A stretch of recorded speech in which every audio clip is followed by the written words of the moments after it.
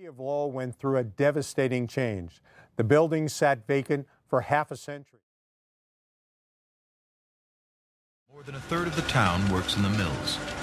85% are single women between 15. I can see myself now, racing down the alley, between the spinning frames and carrying in front of me a bobbin box, bigger than I was. Women earn money for the first time.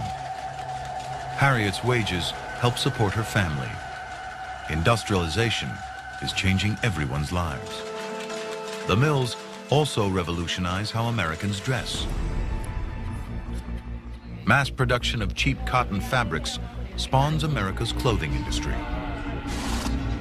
Previously, most families made their own clothes. Now people buy ready-to-wear. Eastern fashions replace buckskin. By 1850, men's clothing is the largest manufacturing industry in New York City.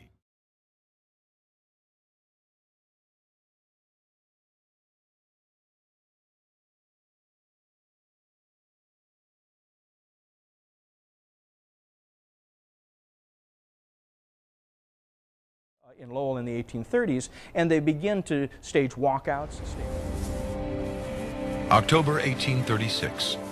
Women from the Lowell Mills gather after work and organize. Their protest against wage cuts is one of the first strikes in U.S. history. And they will win. The mill bosses back down. A generation of young women go on to become teachers, writers, and even college graduates.